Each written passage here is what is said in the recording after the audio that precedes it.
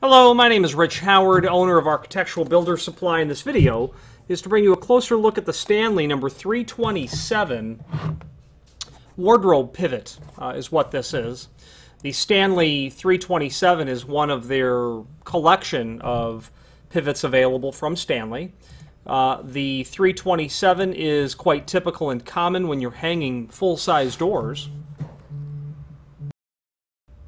And actually down below in the bottom of this extended description you will find those other pivots available from Stanley. The 327 is very typical and common because it will work on doors of substance, thick, heavy doors, up to 150 pounds. And we see those installed on 6'8" doors, 7'0" doors, 8-foot doors, again rated for 150 pounds. And we'll get into the installation aspect of this pivot in a moment. But the other pivots to be mindful of are the Stanley 340, they have the 341, and then the 342. And they're just variations on these pivot sets that will serve different specific purposes that you might have. And those videos would be covered separately. Although a short overview would not be out of line, the 327 is going to be considered a heavy duty, where you're going to get that weight rating because of the thickness of the steel, quite frankly, and the fact that it is an overlay sort of installation, and we're going to discuss that when we get to the installation instructions. The same version of this pivot is the 342, except that it is lighter duty, something that you're going to use on doors that are likely to be in the range of 80 pounds would be my guess. But that's primarily because you're dealing with doors for the 342 that are from 1 1/8" to 1 3/8" thick, so it's a thinner door. And when you are working with doors up to 1 3/4" thick, you'd be at the 327. You're also going to have the 340, which is a very good option for pivots when you're dealing with 1 3/8" or 1 1/8" to 1 3/8" thick doors. The reason I like the 340 is because they are the bottom pivot sits on the floor, okay, and they are the type of installation that would be more appropriate when you do not have a mullion that you're applying them to, because the bottom pivot doesn't connect, it secures itself to the floor, although you need some sort of a stop at the header to make that work, unless of course you were going to try to significantly modify that top pivot so as to cut the leg off that would otherwise mount to the stop and then drill and countersink into the header of what you're installing. But be mindful, that would be, your dimensions would have to be quite exquisitely accurate for that sort of Frankenstein preparation to work. Then you've got the 341, and that is nice because it will mount to the sidewall and is going to give you the top pivot that I've just mentioned, where it mounts only to the header. So perhaps familiarize yourself with all of the different pivots from Stanley before making that final decision. Now back to the 327 that we're working on. I have it here. It's available in different finishes. This is the prime coat finish. You're going to get in the box installation instructions, at least hopefully. I have an order of 6 of them here, but only 5 of them had installation instructions. Not that you need it 6 times, but they're listed down below. You're going to get 2 of these, and they're identical because it is a non-handed pivot all together. Okay, so these 2 pieces are utterly identical. You'll get a package of screws as well. And let's get into a visual tour of what this pivot is. So this is meant to be, they call it an overlay because you're going to mount it directly to the face of your casework, and the door and hardware will project off the face of the wall. Now, I believe, in my experience, that is an atypical sort of installation. I see these installing to a jam strip that allows your installation to be flush within the opening so that your door is flush with the face of the wall. And once you're all said and done, you're not going to see a lot of this hardware at all, but just the amount that's in the front of my index finger. Okay. So if you add a jam strip to your opening, you can take that entire door, move it inside the opening, and flush it off to the face. And I've seen these installed quite recently, in fact, with molding applied to the face of the wall, to the face of the door, making it all look consistent, and making that door blend into the opening very well, because that's really the purpose of using pivots a lot of the time. You don't want to see all the hardware. Now, the downside with pivots like this, and these are called offset pivots, and that means the vertical axis of pivoting, okay, is offset, as a butt hinge might be as well, versus it's offset in relationship to the door, whereas a center hung pivot, of which Stanley does not make any that I'm aware of, would feature that vertical axis of pivoting down through the center of the door. So if you were installing the door over that axis of pivoting, that would be called center hung. And then you don't see any of the hardware, but then it complicates the installation rather substantially. So center hung is usually not used because of its limitations when it comes to flushing a door off onto an opening. You have to make concessions in the door design for center hung hardware. This piece of pivot hardware is, and the other top and bottom pivot sets from Stanley and others, the downside of them is there's no provision for an intermediate pivot.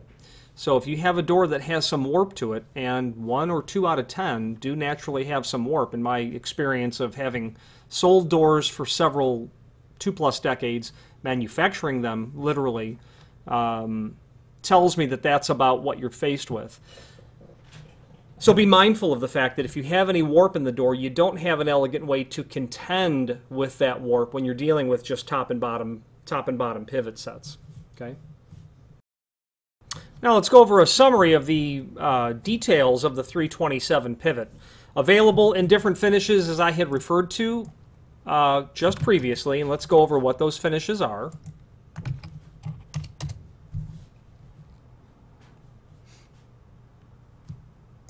Certainly prime coat. I'm going to take a guess that we're dealing with prime coat, we are dealing with satin chrome, we're dealing with satin bronze, and then finally polished brass. And I'm going from memory. Oh, I was wrong. Strangely, not available in polished brass. The 4 proper finishes would be polished chrome, satin bronze, prime coat. Let's take a look at that a little bit closer, because I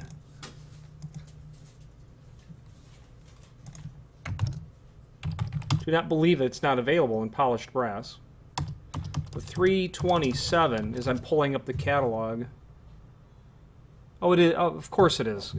It's not only available in polished brass, it's available in oil rubbed bronze as well. So a total of 6 finishes, all on steel.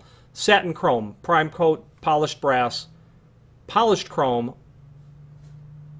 10BL, and then US 10 for satin bronze. The 10BL, I'm thinking that is going to be a powder coat type version. So Stanley indicates the 10B over steel is not covered under warranty. On a steel product, we suggest specifying a lacquered 10BL finish. So it'll be, 10BL is going to be a finish that will obviously have a lacquer on it, because that's what they just said, but it'll be a consistent sort of dark brown bronze color that will not be oily to the touch. And that lacquer will give you a piece of hardware that is quite dark and be complementary to oil rub bronze, but ought to prove quite stable, whereas oil rub bronze is what is termed as a living finish. Now let's get into a visual and dimensional tour now that we've talked about finishes. So that's the business end of this pivot. Let's throw some dimensions around, and there is below this video a diagram showing what this pivot looks like dimensionally. A cut sheet really is what it's called. Let's do a reality check on these dimensions. They've got an overall height of the mullion side of 3 inch. They've got a width of that as 1 1/8, but it's really closer to 1 3/16. 1 1/8. Width of the door plate on the back, they've got it at 3 inch. 2.5 inch is the dimension from the back side of the mullion portion to the center line of the pivot. And I'm seeing that a little bit heavy.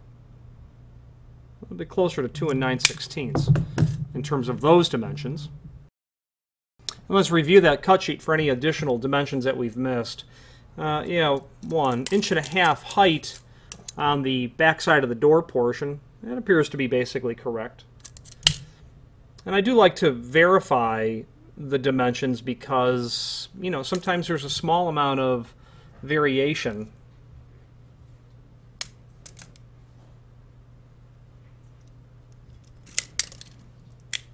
And that center line I'm not happy with in terms of their book showing 2.5.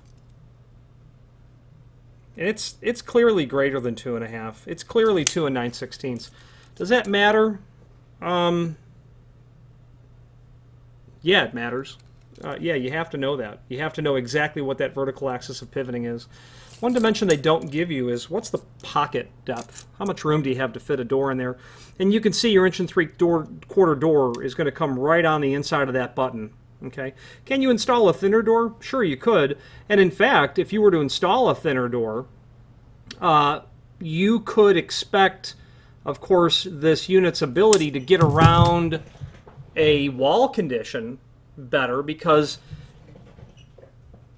you have, from the face of the mullion, if you're face mounting this, overlay mounting this to the center line, whatever you put in there, when you open this up to 180 degrees, you're going to be picking up the clearance from here to the inside face of the door. Okay, so you could, if you had some heavy trim work applied to the face, like a chair rail over the entire door and frame, but you wanted those doors to go to 180 degrees, it would be important to know what you were dealing with in that regard. Now, the balance of the extended description information is as follows. For overlay doors, an overlay specifically means that you're installing them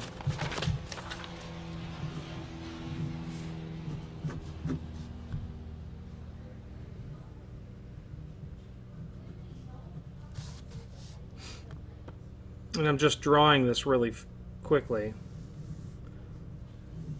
Crudely, actually.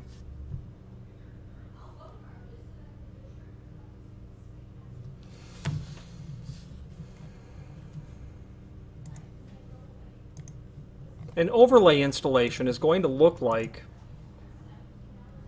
and they don't really show it in the installation instructions what an overlay, but an overlay is basically like this, where you would have a cabinet hardware type installation. Overlay. The door is over the jamb, or the mullion is what they're calling it. And again, well, they do show it, forgive me. The installation instructions clearly do show what an overlay looks like I had drawn. Atypical, again, to see wardrobe doors installed this way, and I never see them that way. Almost never. Okay, the ideal for wardrobe doors, sure, you're going to see these pivots installed in residential applications, in closets, all the time. Not exclusively, but they are more residential in nature, I suppose. Or maybe it's perhaps the name Stanley is thought of more when it comes to residential applications for this type of pivot. But I've sold it, and in fact, this order is going to a commercial application. Next bullet point is bearings take vertical and lateral loads. That's a reference to the high-tech piece of material that's stuck in there. Now, what I don't like about this pivot at all is they want you to hold this off the floor, the bottom portion, 1/4 inch. So literally the weight of the door and the hardware is all on the 3 screws that are back here. Okay, and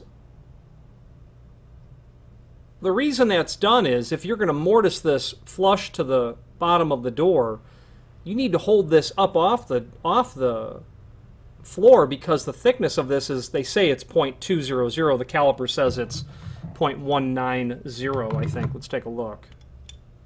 0.196.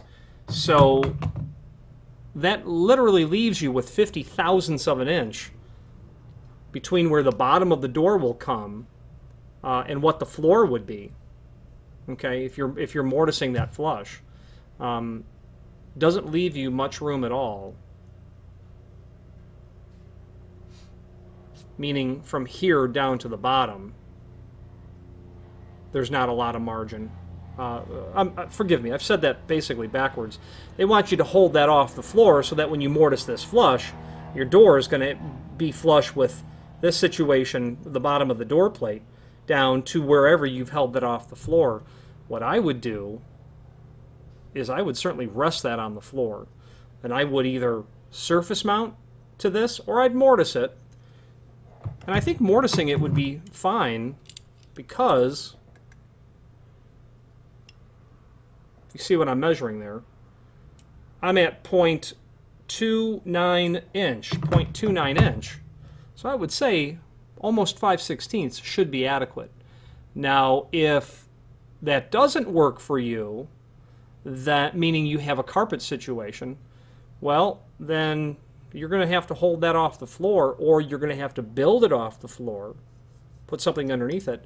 And the reason I'm saying that is because the inherent advantage to pivots is that all the weight is borne on the floor, not on the hinges, not on the hardware itself. And that's the advantage of pivots. And that's why you can get pivots to hang doors that are well in excess of 1,000 pounds, because everything's on the ground. Everything's properly tied to the floor. So I would consider that, but the installation instructions are quite clear that you're to hold that off the floor. Designed for mullion or face frame mounting, we talked about that. Right on, or build yourself a mullion strip so that you can recess the door flat. You might need a stop on the other side as well. If you're going to do that, you will need a stop or a piece of hardware to contend with, like a roller latch that you would install into the jamb that would have an angle stop provision. Doors can be installed floor to ceiling. Indeed, you can run this all the way up to the header or the ceiling if you're properly prepared for that. If the construction of the ceiling is adequate, I've had people really insist that they can just, I'm going to attach that right to the drywall. No, you're not. No. First of all, this pivot will not work for that. You need to have a mullion strip, but if you were to try to drill through that, you'd be looking at a different pivot anyway. You need to have that mullion strip, but once you do, you can certainly run that all the way up to the header. Okay, and I don't see a reason why you couldn't double deep mortise the top of the door so that this portion is flush with the top of the door and have the door run, you know, literally all the way up to the top of the hardware. That might be neat as well. Screw holes allow for vertical and horizontal adjustment. What they're talking about there is when you install this, you're going to hit these elongated holes first. You're going to make any adjustments to plumb everything, make sure nothing's towed in or out, and then tighten, and then use your fixed permanent holes when you're installing into the door. And those holes, screws are included. They'll be in a complementary finish. And again, the 327 is non-handed. It can literally go, like I had said earlier, you're just going to flip it over is how you'll accomplish that. Okay. Now, let's get into, and the balance of this installation, this video will be installation related. There are a few links below this video, and there'll be installation instructions and currently 2 versions of it, which they're the same version. One's just in multiple languages. Then there was a cut sheet, but that information's buried into the extended description anyway. Let's start at step 1, and I'm looking at the multiple language version of this.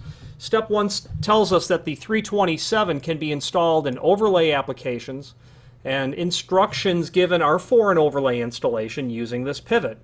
And I think that means if you're going to mount this flush into an opening or a cased opening where it's flush, you're on your own because they're showing you the overlay intended application. If you make a living installing hardware, you won't flinch at that at all. If you don't, feel free to reach out to us once you have your pivots in your hand and we'll help you with that. non-handed, and the installation instructions refer to a left-hand installation. If you're doing a right-hand installation, obviously just reverse everything. That is all of step 1. Now let's move to step 2, where they talk about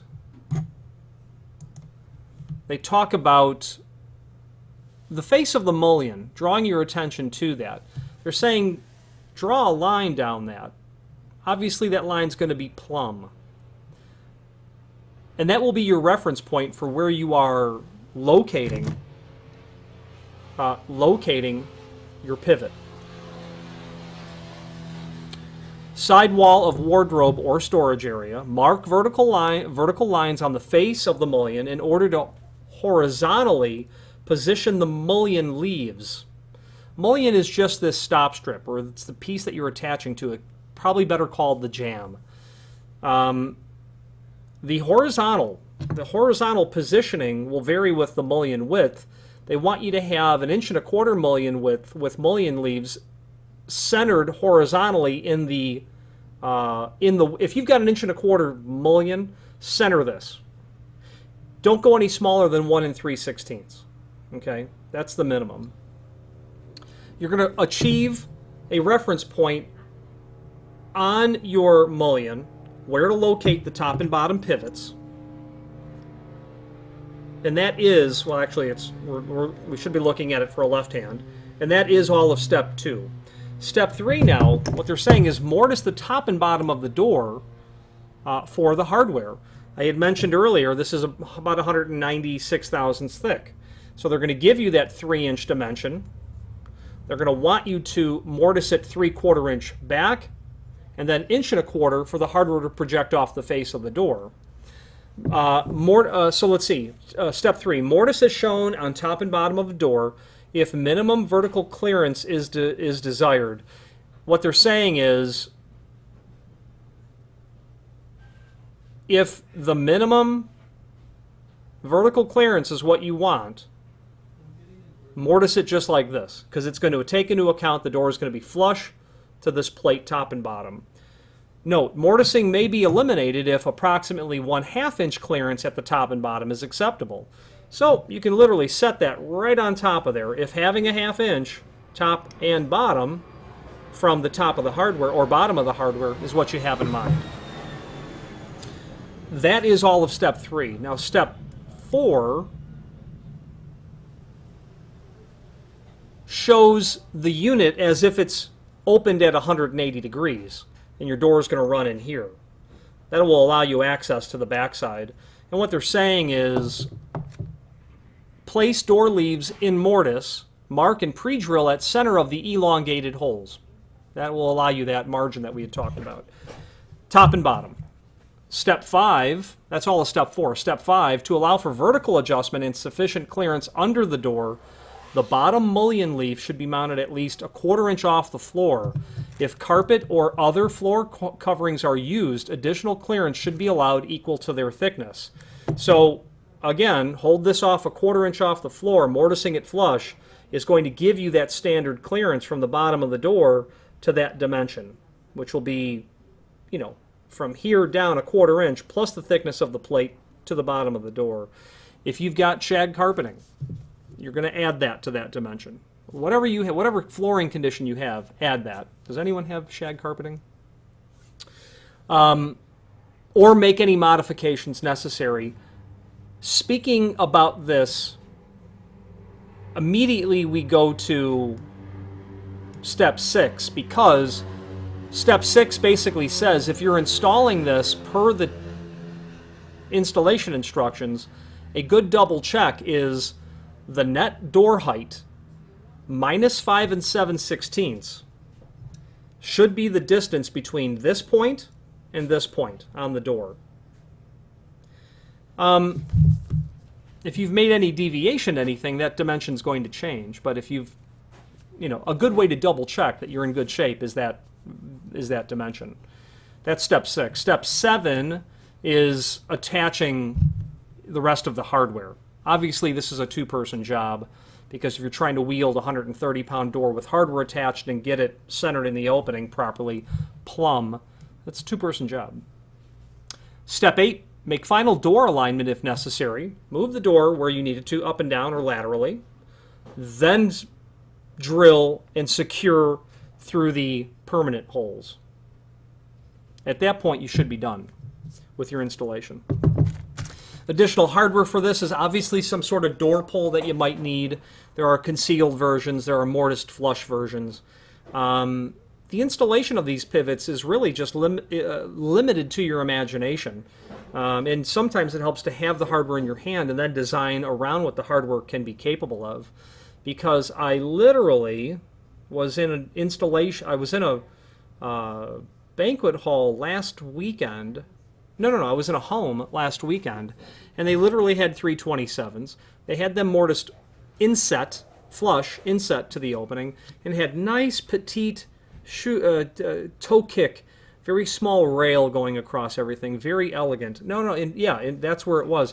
This home was literally built 100 years ago, so the hardware wasn't that old, but this house was over the last 97 years. Some of it was still quite original. The staircase, the balusters, the enormous dining room, the treatments in the ceiling, but some of the original elements remained, even though the hardware had been upgraded. And it was 327 hardware. And they certainly, the point of that is they certainly didn't install these according to these installation instructions, is the point. Finally, there's a link below this video to the manufacturer's page where you can pull up not only all of the Stanley products that we sell, but a link to the manufacturer's website, as well as a link to the full product catalog. If you have any questions on the Stanley number 327 pivot set or any other Stanley product, please feel free to reach out to us. Thank you.